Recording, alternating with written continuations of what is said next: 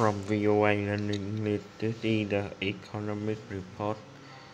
American wine producers are hoping to increase the sales in China, where the country's growing middle class is drinking when the United States expects $40 billion, but exports are growing at a pace. 2 years ago, John Smith launched a wine company called Your Family Wine. It's based in California.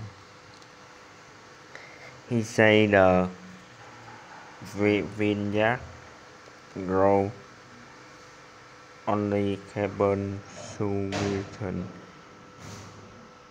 rap because many people in China like red wine. The small quality product Napa Valley Black Station winner on look to China as a company.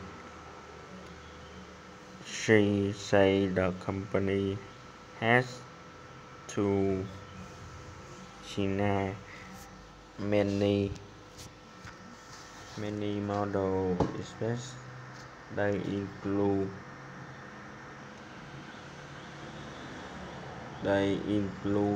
some from the San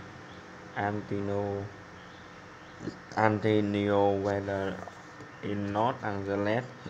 15%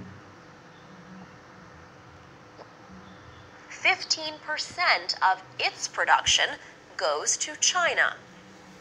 The Wine Institute represents more than 1,000 wineries and allied businesses through California.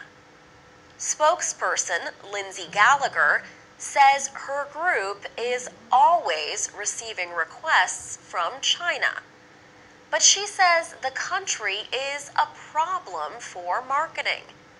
She says that in China, it is not known that California is the 4th largest wine-producing area in the world, producing many kinds of wine. Winemakers hope to expand the market for fine, dry wines, including white wines, which are now a small part of the Chinese market. For VOA Learning English, I'm Alex Villarreal.